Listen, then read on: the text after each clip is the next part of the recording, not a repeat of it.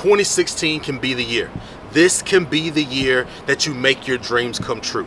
This can be the year that you actually lose the 30 pounds. This can be the year that you actually start your business. But there's one thing that's going to be required. You are going to have to hit your deadlines. You are going to have to set your timelines accordingly and meet those goals. LeVar, why is my timeline, why are my deadlines so important? You want to know why? Because you spent the last 20, 30, and God knows maybe 40 years and you still haven't accomplished even one simple task in your goal that you talked about so many years ago.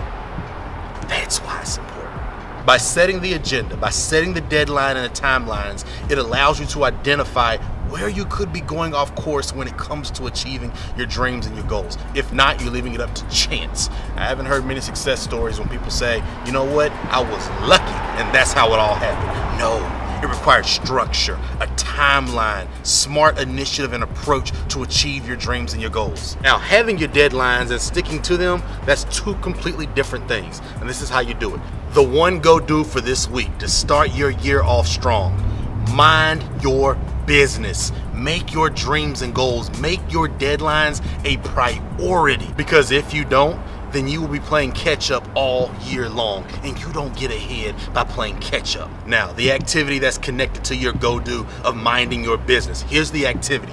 Get yourself a weekly planner. Yes, a weekly planner. Map out your success.